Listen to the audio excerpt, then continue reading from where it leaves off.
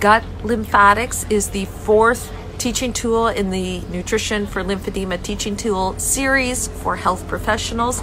This one really gets the point across that your intestines and your lymphatics are very closely intertwined. In fact, there are three common structures there: the villi, the lacteals and collecting lymphatics, and the microbiota.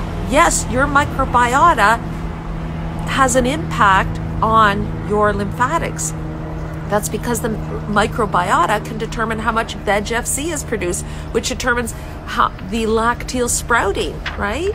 So it's very important to help your patient understand that what they eat, what goes through the intestines impacts their lymphedema. And of course, like the other teaching tools, you're going to help them set a goal, and you're going to customize it with your logo and company information. Follow for more.